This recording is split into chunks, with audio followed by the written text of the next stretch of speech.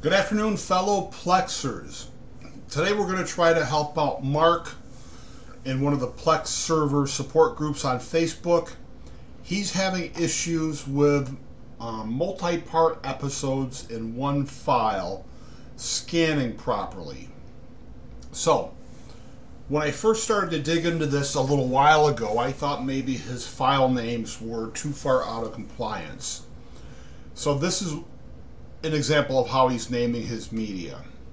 He's not using the space-space separator that Plex shows in every written example for a TV show library.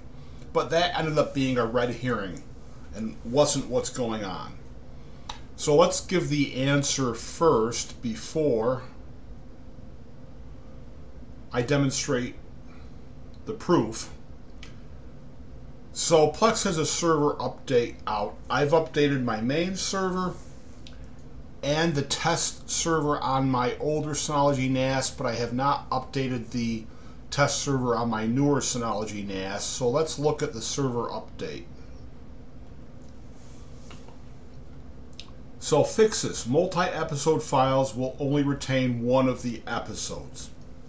It must be a bug that a recent server update inserted into Plex server, and it's nothing I've been aware of. So my setup is this. I've created a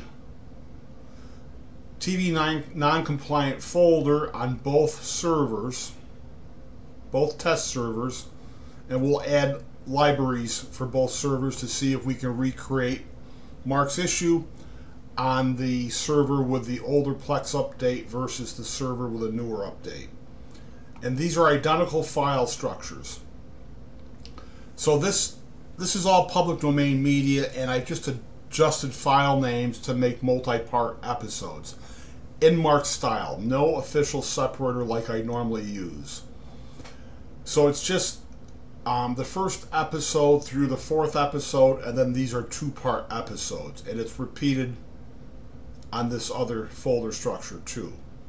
And then what I did is I took the Lucy show and I made these episodes non-compliant by using 1x01, 01, etc. instead of the normal convention.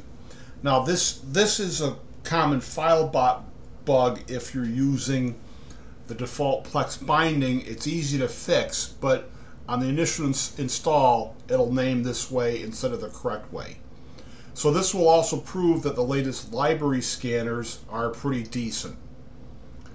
So let me bring in the server that's not updated. This is on my newer Synology NAS. So if I go into the settings, we'll see that the server needs an update for this one. So let's change. Oh, we are on that. Let's go to libraries, and I'm going to add this library two different ways.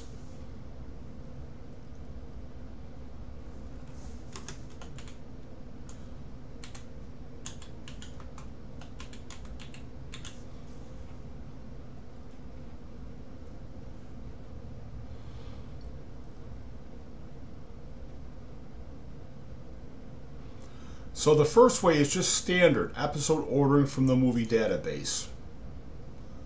We'll add it again with the other option, which is how I normally set up a series library.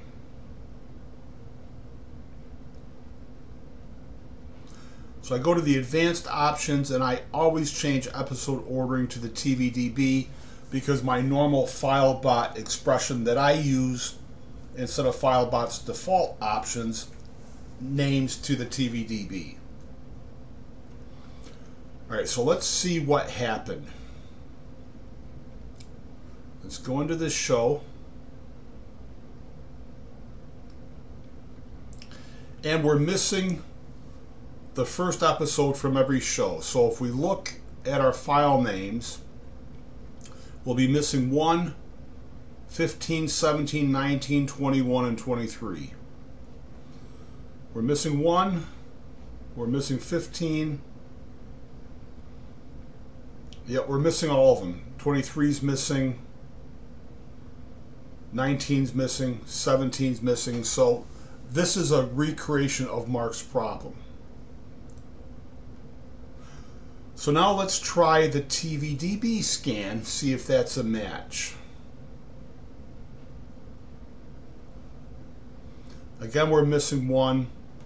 We're missing 15, 17, 19, 21, and 23. So we've recreated Mark's issue. So now let's change servers to the updated one. And you can see this has the new server version. So let's create the 2 test libraries again.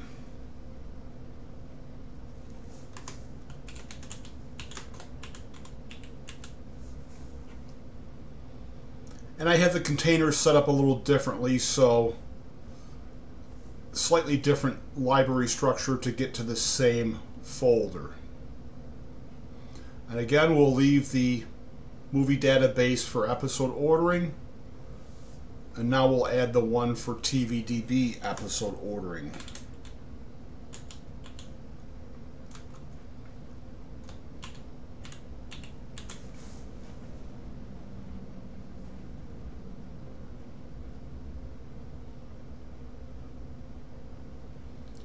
And that's the only change I make for a TV show library.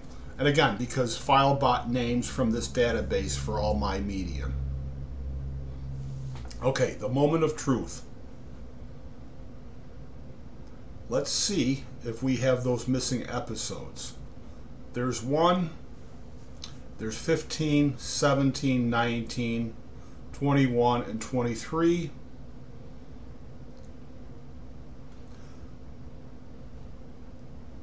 And now we're going into the second library with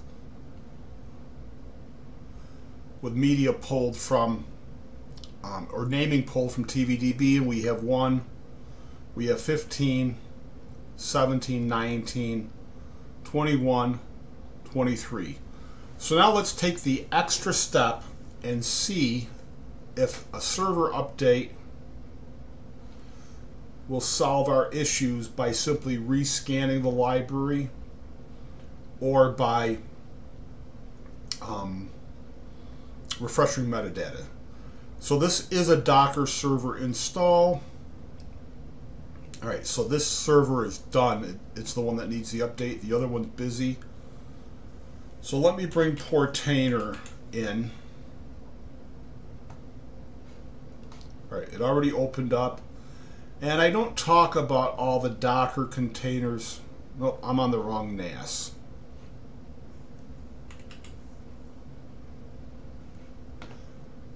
Alright, it's opened off screen so I can sign in.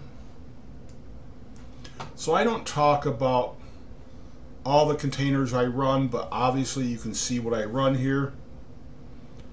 So let's go to this test server, stop the container.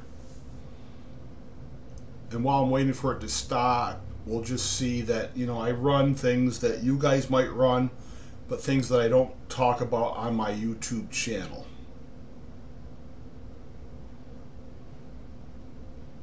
All right, where are we? All right, we stopped. So we will recreate and pull the new image.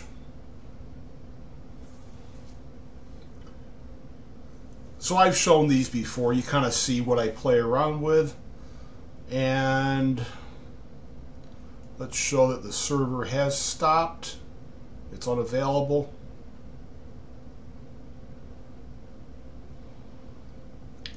And it takes 2 or 3 minutes for the image to pull and start back up.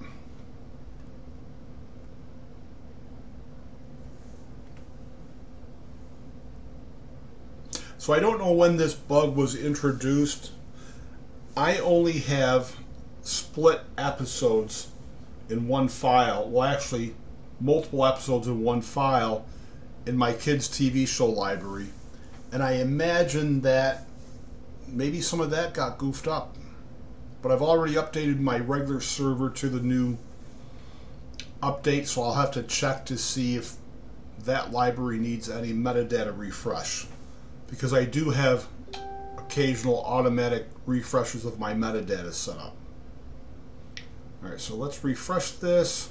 Alright, so Plex is running healthy. And let's go into those libraries. Alright, so my older Synology NAS is still detecting intros. So let's start with this TVDB one. Let's just go back in, verify, wrong show.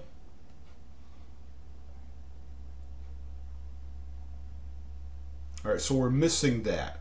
Let's just try a library scan.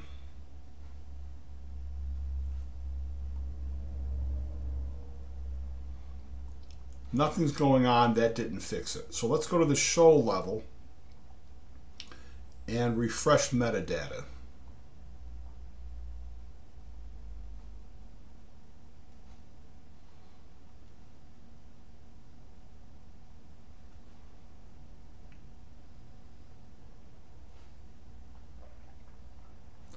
And that's not fixing the issue either. Alright, I gotta be at the show level. Let's empty the trash. Let's scan the library. It happens so quickly.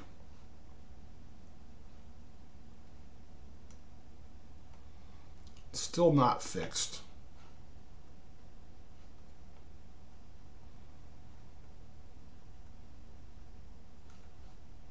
So that was a quick metadata refresh, and we still don't have it. So now let's try a Plex dance and see how that works.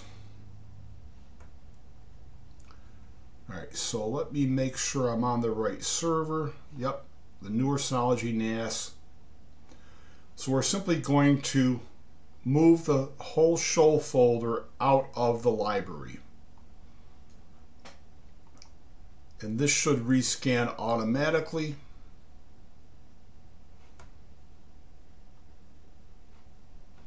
Alright, so that TV show is gone. So even though my server's set up to scan automatically, the Plex dance would be to scan library files. My trash is emptied automatically too, so you'd empty the trash. Then you'd go to your server settings, and under troubleshooting, you would clean bundles. So then you simply move the media back in,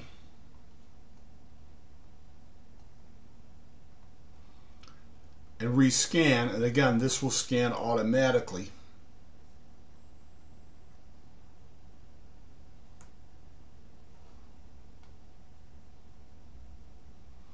Alright, so it's there, it's just doing its intro scans. And now if we go in, we see we have the missing episodes. So let's back up again, because this was only one test library. Let's go into the settings and find it this way.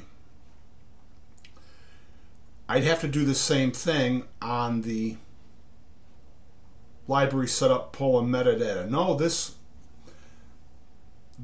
happened automatically too. I'm sorry, I removed the media and both libraries were pointing to the same media. So basically the Plex dance happened here too also. So no matter whether it's episode ordering from TMDB or TVDB, it's affected, and the simple server update won't fix it. A Plex dance has to be performed to fix it. So this was kind of an exciting issue to troubleshoot. Normally I just start a video and I troubleshoot everything during the same video. But I had to stop and just figure out the issue and then make the video to demonstrate the issue. So Mark, I hope this helps you, and everybody else, thanks for watching. I appreciate everything, and have a happy day. Happy Plexing.